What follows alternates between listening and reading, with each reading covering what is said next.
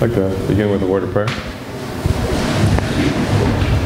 Dear Heavenly Father, we thank you for this day. Thank you for allowing us to be here to gather together, Lord, to worship, to pray, to give you thanks, Lord, for providing us this day, for providing us the fellowship with one another, Lord. We ask that you bless the hearing of this word this day. In Jesus' name we pray. Amen.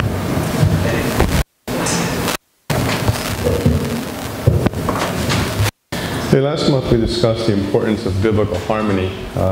Today I'd like to continue that thought and actually look at some examples of some doctrines that we could not fully and correctly understand until the proper time. So I'd like to begin by looking at Luke chapter 18. We'll take a look at Luke 18 verse 31 so we can establish a very important biblical principle regarding this part of the study. Luke 18, 31, we'll read down to verse 33. Luke 18, 31.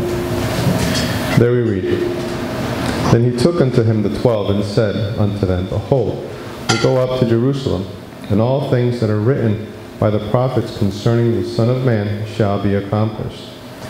For he shall be delivered unto the Gentiles, and he shall be mocked, and spitefully entreated, and spitted on. And they shall scourge him, and put him to death, and on the third day he shall rise again. Now, by a show of hands, how many people have a hard time understanding read here? Well, let's take a look at the next verse. Verse 34. They understood, and they, meaning the disciples, understood none of these things. And this saying was hid from them, neither knew they the things which were spoken. So a passage that we can now look at and pretty clearly understand was at one point in time not able to be understood until God opened up the understanding of his people. And in the case of this passage, understanding these words didn't come until after Christ rose from the dead. Let's take a look at Luke chapter 24. Chapter 24, we'll read verse 44. I guess we can read down to verse 46 as well. In Luke 24, verse 44, we read, And he said unto them, These are the words which I spake unto you while I was yet with you, that all the things might be fulfilled which were written in the law of Moses, and in the prophets, and in the Psalms concerning me. Then opened he their understanding, that they might understand the Scriptures. And he said unto them, Thus it is written, and thus it behooved Christ to suffer, and to rise from the dead the third day. In other words, the opening up of understanding of God's people to any part of the Scriptures has been reserved for specific times. This is a very important Bible study principle, and it's something that God has done throughout the history of the world, including the time of the end. Let's take a look at Daniel chapter 12.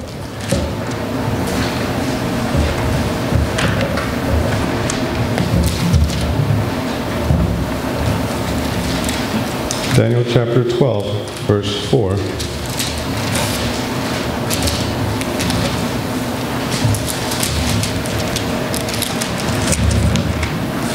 There we read. Daniel chapter 12, verse 4. It says, But thou, O Daniel, shut up the words and seal the book, even to the time of the end. Many shall run to and fro, and knowledge shall be increased. And then we can skip down to verse 8. And I heard, but I understood not. Then I said, O Jehovah, what shall be the end of these things? And he said, Go thy way, Daniel, for the words are closed up and sealed till the time of the end. Many shall be purified and made white and tried, but the wicked shall do wickedly, and none of the wicked shall understand, but the wise shall understand. Okay, so God is pretty clearly telling us that information was reserved to be unsealed at the time of the end. Okay? Scripture was sealed. It was not able to be understood until the time of the end. I remember some time ago, before May 21, I was driving in my truck. I was listening to family radio when Mr. Camping had made the announcement on the air for the first time about how Christ did not make payment for sins at the cross, before the foundations of the world. And I remember as soon as I heard those words, I began shaking my head. It's like, poor guy, he finally lost. Our whole life, we understood when Christ made payment for sins. And yet today, I'm grateful that I've been able to see and teach that very same truth. This, of course, is only possible because of what we read in Daniel chapter 12, that God had opened up the scriptures in the time of the end so that only His people would be able to understand. We understand doctrines that now we can see were in error in the past. One of them would be the doctrine of hell. But before we get into that subject, I want to point on something out that we talked about last month regarding the importance of biblical harmony. When people read the Bible and arrive at doctrines by segmenting portions of the scriptures, then what they're doing is they're not being faithful to the method that God has laid out for arriving at truth. So the only way that such doctrines that they hold can exist is because harmony is given no consideration. All right, let's get into the doctrine of hell. Let's take a look at Romans chapter 6:23. What I want to look at first is what we've learned as far as the law that God has established for what the penalty of sin must be. In Romans chapter 6:23, we read, "For the wages of sin is death, but the gift of God is eternal life through Jesus Christ our Lord." Now the word wages means payment. Death is the payment the law of God required for sin. And we read of this law first being given to Adam in the Garden of Eden. Let's turn to Genesis chapter 2. Genesis chapter 2:16.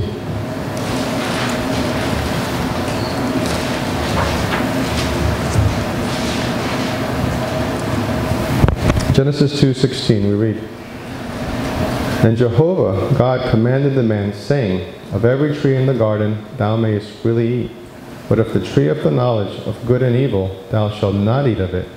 For in the day that thou eatest thereof, thou shalt surely die." So Adam and Eve sinned the very day they disobeyed God. According to the law that God had laid down, that very same day they died. But they didn't die physically. No, their soul died. Okay? So understanding the condition of the soul in the life of the sinner or in the life of the unsaved is or should be very important to understanding the doctrine of hell. This is something that wasn't understood by us in times past. We believe that the wages of sin was an eternity in a place called hell. But just as we read in the example of Luke 18, understanding was hid from them until the time appointed, just as it was also done unto us. Okay, we were not allowed to understand what was being said until the time appointed. Before that, we thought that the souls of the unsaved lived forever and suffered in a place called hell. But now, we understand that the soul of the unsaved that dies, the person that dies unsaved, is dead. Okay, now we understand that when Adam and Eve sinned, they did indeed die, but they died spiritually. That means their soul died. So how do we know that their soul died? Well, one reason is because they still physically remained alive for many years after they sinned. God said, "For in the day you eat thereof, you shall surely die." Okay? And the second is because the Bible tells us that the soul that sins shall die. Okay, let's turn to Ezekiel chapter 18. Ezekiel 18, verse 4.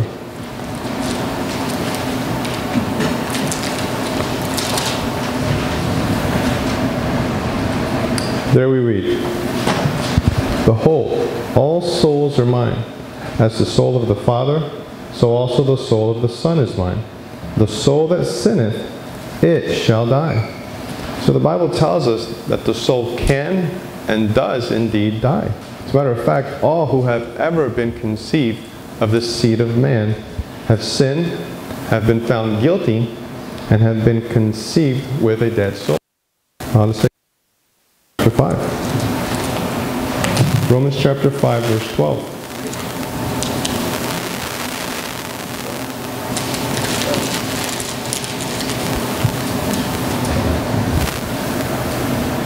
In Romans chapter 5, verse 12, we read, "Wherefore, as by one man sin entered into the world, and death by sin, and so," which means in this manner, "and so death passed upon all men, for that all have sinned." Because of Adam's sin, the penalty of death passed on to all of mankind. That's why the scriptures say that all have sinned. But how have they sinned? How has a child who has just been conceived said to have sinned? Well, it's because they were conceived by a corrupted seed. It's because they were conceived by the seed of man who fell into sin from the very beginning. Okay, that's why salvation from sin was possible even before birth. Let's take a look at Psalm 51, verse 5. There we can see the condition of mankind. Psalm 51, verse 5.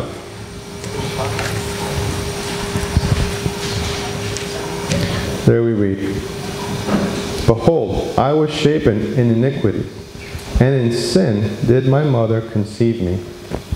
Let's take a look at Job chapter 14. Job chapter 14, verse 4.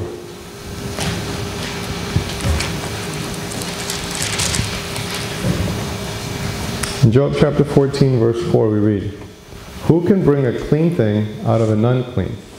Not one."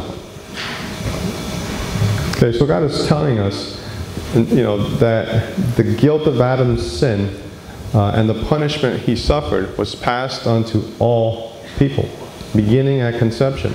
In other words, everyone who has ever been conceived by the seed of man has sinned, and as a result, the law of Ezekiel chapter 18:4 that we previously read, which demands death for sin, or the soul that sins, applies to every human being. Let's take a look at Hebrews chapter 9. Hebrews 9, verse 27.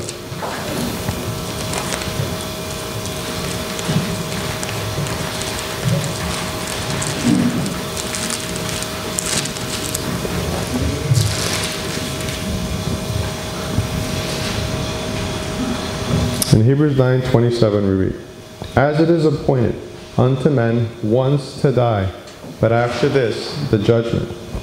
This verse is focusing on the spiritual death that came upon all men. It's focusing on the death of the soul and not on the physical death.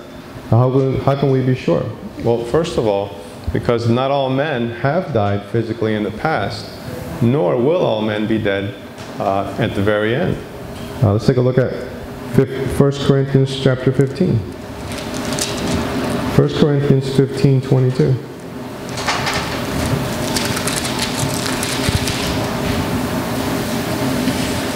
In 1 Corinthians 15:22 we read, "For as in Adam all die, even so in Christ shall all be made alive." So what I want to focus on here is the first half of the verse, the part that speaks about death. It says, "For as in Adam all die." This verse is telling us that all of mankind is in Adam. In other words, all of mankind comes from the seed of Adam. Okay, this would be the same as saying that because death by sin came upon Adam, it has also come upon all those who would come from him. That's mankind. And this is what Hebrews 9:27 is referring to. It's the spiritual death, which is the death of the soul. This is the death that has been appointed for man to experience once. One time. Why one time? Because once the soul dies, it's dead. Okay? And the only way a dead soul could be revived, the only way it could be brought back to life, is if God took the sins which condemned that soul to death and placed them on Christ. Okay? Condemning him to death on their behalf. And this, of course, God did on behalf of his elect. Once the application of the saving work of Christ was applied to each individual, the soul which was dead, in essence, was brought back to life.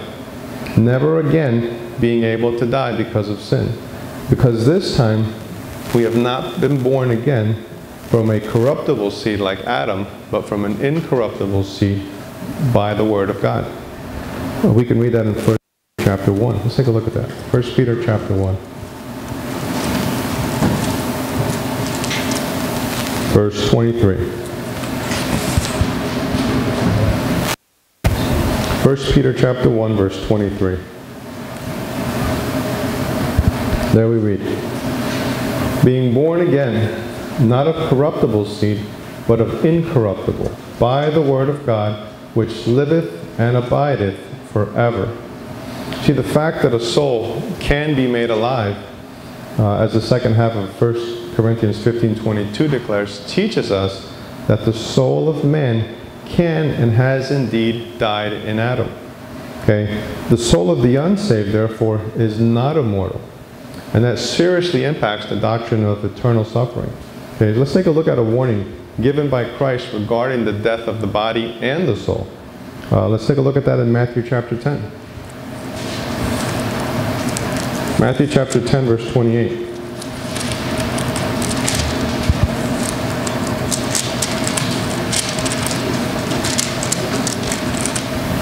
There we read, and fear not them which kill the body, but are not able to kill the soul, but rather fear him which is able to destroy both soul and body in hell.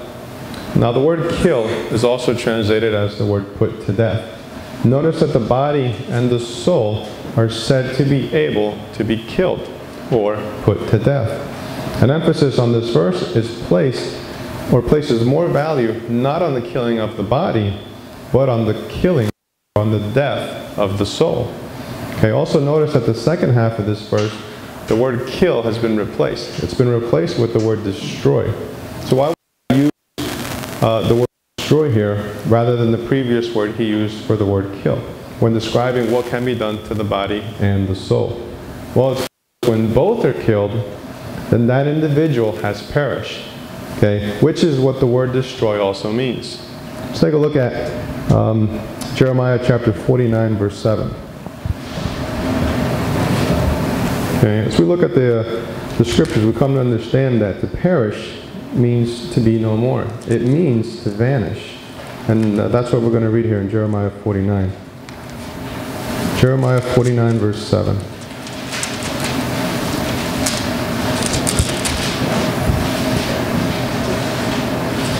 There we read.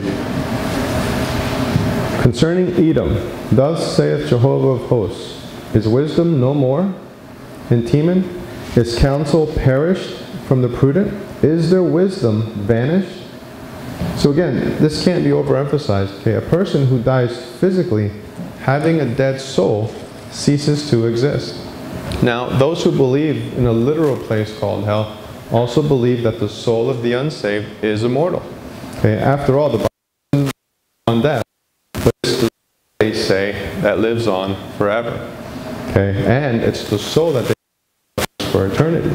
Okay, now there's many variations of the doctrines of hell out there. Some say that it's just the soul that suffers, the soul and the body suffer, but either way they look at it, the one thing they agree on is that the soul of the person who dies unsaved must be alive for eternity. Okay, while in hell as well. Now they believe this because of the way they take segments from the scriptures as individual truths, without looking throughout the whole Bible for harmony. Let's take a look at the account of the rich man and Lazarus, found in Luke chapter 16. This account is believed to solidify the doctrine of eternal torment of hell for those who believe in it. The majority are convinced that this is not a parable, but an actual literal event. Therefore, they take this account literally and conclude that a person can and has conscious existence in a place called hell. Luke chapter 16, we'll read verses 19 through 31. Incidentally, they believe that this account is to be taken literally because Christ used a personal name, okay, because he named Lazarus. And every time they read a parable that Christ spoke, they say, well, look, nowhere else in the Bible did Christ use a person's name when he spoke a parable. So because he used a person's name here, this can't be a parable. Okay, in other words, that's proof enough for them to take this account literally. And usually it's because they make the mistake of thinking that the words in the Bible that are found, that are in red, are the only words of Christ. Okay, and that's a mistake. We understand that the entire Bible are the words of Christ. Okay, so let's go ahead and take a look at Luke chapter 16 to see which way the Bible directs us. Luke 16, we'll start at verse 19 and we'll read down to verse 31. There was a certain rich man which was clothed in purple and fine linen and fared sumptuously every day. And there was a certain beggar named Lazarus, which was laid at his gate, full of sores, and desiring to be fed with the crumbs which fell from the rich man's table. Moreover, the dogs came and licked his sores. And it came to pass that the beggar died and was carried by the angels into Abraham's bosom. The rich man also died and was buried. And in hell he lift up his eyes, and being in torments he seeth Abraham afar off, and Lazarus in his bosom. And he cried and said, Father Abraham, have mercy on me, and send Lazarus that he may dip the tip of his finger in water, and cool my tongue, for I am tormented in this flame. But Abraham said, Son, remember that thou in thy lifetime receivest thy good things, and likewise Lazarus evil things. But now he is comforted, and thou art tormented.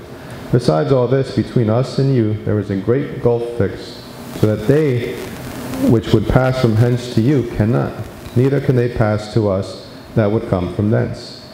Then he said, I pray thee therefore, Father, that thou wouldest send him to my father's house, for I have 5 brethren, that he may testify unto them, lest they also come into this place of torment. And Abraham said unto him, They have Moses and the prophets, let them hear them. And he said, Nay, Father Abraham, but if one went from the dead, they will repent. And he said unto him, If they hear not Moses and the prophets, neither will they be persuaded, though one rose from the dead. Now I know Chris has already done an in-depth studies on this particular account, so I'm not going to do the same. Instead, what I want to look at are a few examples that will help us understand why the Bible will not as a literal account. Remember, the Bible allows for it to be.